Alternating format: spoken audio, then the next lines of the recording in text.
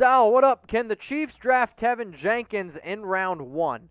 Well, since they already just went out and signed Joe Thuney to 5 years, $80 million, I don't know how many more big-time signings they're going to make on the offensive line. In terms of Teven Jenkins, I do like this guy a lot from Oklahoma State, where he's 6'6", 332 pounds, and his career at OK State, 27 games played. He allowed 4 sacks.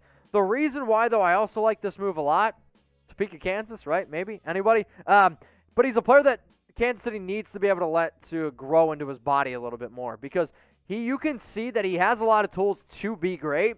My only concern is if you throw him out there, he could get beat up a little bit. Now, he's going to have an opportunity to learn. I do think he'll be available at pick number 31, but if I'm Kansas City, no Mitchell Schwartz, no Eric Fisher. You got a lot of other holes on that offensive line, minus left guard right now. Yeah, if you can get an offensive tackle, definitely think that makes a lot of sense. All right, this next one's coming in from, I guess, nobody. What will KC do at wide receiver? Watkins is still out there. Will they bring him back? I don't anticipate the Chiefs to actually bring back Sammy Watkins, but I also don't know exactly 100% what they are going to do at the wide receiver position. You sure could potentially go out and get somebody like in the draft, but if I'm Kansas City, if you can't go out and sign anyone, I'll also go out there and say potentially maybe a Kadarius Toney if he's still available. Oh, man. I'm thinking offensive line, though. Offensive line. It's definitely the route I'm going to go. Cheers, Chase. Everyone type C.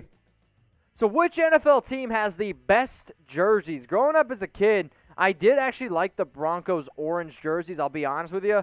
But I don't know if they have the best jerseys in the NFL. I know the Chargers absolutely love their jerseys. The Raiders have great jerseys as well. The Saints Color Rush jerseys are phenomenal. I know some people will disagree with me here at Chat Sports. I love the Cowboys star on the shoulder jerseys that they wear on Thanksgiving. I think they're like top-notch. Chicago, their orange jerseys, they're pretty fly as well. Miami from John. I got a 49ers from Ethan. Seahawks, they got some pretty sweet jerseys as well.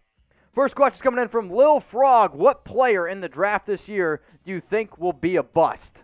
Ooh, this is tough. So usually Justin Fields. 3 quarterbacks work out in the first round. There are probably going to be 5 quarterbacks taken. So I think Justin Fields has the potential to bust.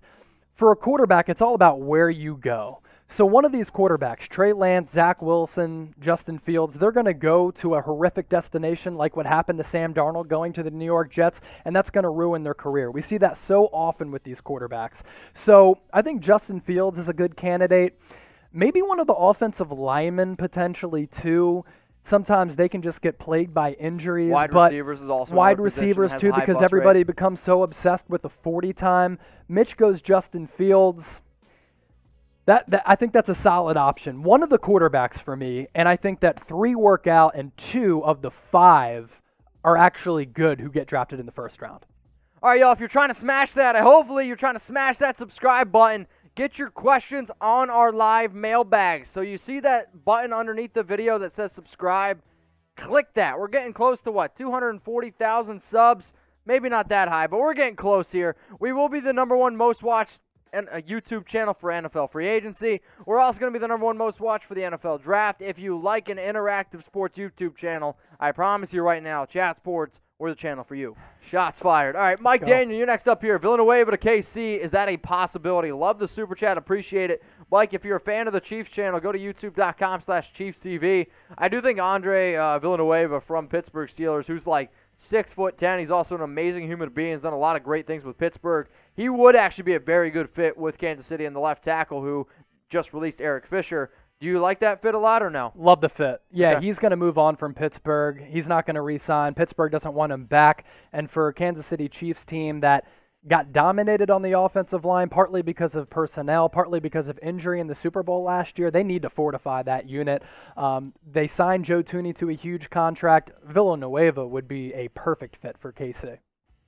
Jeremy Screws, excuse me, hear me out. KC with Clowney would be finger-licking good. Do you agree? Well, Jeremy Screws, if you're a fan of the Chiefs, go check out our Chiefs channel. It's at youtube.com/ChiefsTV. It is actually one of the fastest growing, one of the top Chiefs channels out there on YouTube, always keeping you guys up to date on news and rumors. What do you think about Kansas City going out and getting somebody like Jadeveon Clowney? He'd be a monster in that defense under Steve Spagnuolo, who I think is one of the best defensive coordinators in the league. What's funny is that the Kansas City Chiefs have kind of taken a New England Patriots model where they have been willing to take on veterans who have had a down year, and those players are willing to take less money because they know that they're going to be able to compete for Super Bowl. So Kansas City, led by Brett Veach, who, like Andrew Berry, who we just talked about, one of the best young general managers in the league, For sure. he's been able to target and pinpoint players who are coming off down years. They've been able to go to KC and be really, really productive. I actually think, though, like a move like Jadeveon Clowney would actually make a lot of sense for this team as well, because I understand that Kansas City's probably sitting here like, okay, like obviously we lost in the Super Bowl, but how can you get better? Obviously, the more and more edge rushing talent you can go out and get is great, and for Clowney, and this might actually be an opportunity for him to take a one-year deal, go out and have an absolute stellar season on a very talented Chiefs team, and then when the salary cap goes back up, he might actually be able to cash in. But the only thing is, Clowney's never had a 10-plus sack season. No. Never. And he wants to get paid like somebody who has had like 6 or 7 of them. But if he can take a cheaper deal, I do think it could be something that Kansas City would definitely be interested in. Him and Frank Clark, can you imagine that? And yeah, it's weird that Clowney has never had a 10-sack season because he was playing opposite of J.J. Watt. So you'd think that more of the attention would shift over to J.J. Watt. But I do like the prospect Jeremy Screws of Clowney to the Chiefs. That would be fascinating. All right, I want you to name a player that you guys think is going to get traded. I'll give some shout-outs here to the live people as well. So name a player that y'all think could honestly go ahead and get traded. I see some OBJs in there. I see an Orlando Brown thrown in there as well. Somebody said Allen Robinson, maybe a tag and trade. Cool. Name a player that you think will be traded. Question coming in here on NFL Daily. It's from, I can never get it right, Adamski33. Do you think Jefferson and Thielen are a top 3 wide receiver duo? Well, who's the number 3 wide receiver? What's the 3rd wide receiver? I only see Jefferson and Thielen here.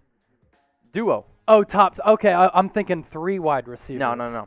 So Jefferson and Thielen, Mike Evans, Chris Godwin, DK and Lockett. Yeah, DK and Lockett. Can you put in how about Tyreek Hill and Kelsey? See, does that count? Does that because count? He's a tight end. It's not a wide receiver duo. So he is like a tight end, but he's basically utilized as a wide receiver, right? But he's not a wide receiver. He's a tight end. True. But like I think positions specifically overrated nowadays. Yes, to a certain degree. Yeah. But he's a tight end. But he's a receiving option. But see, I'm actually going to go either DK Lockett and DK Metcalf and Tyler Lockett, or I'm still going to throw up there Chris Godwin and Mike Evans.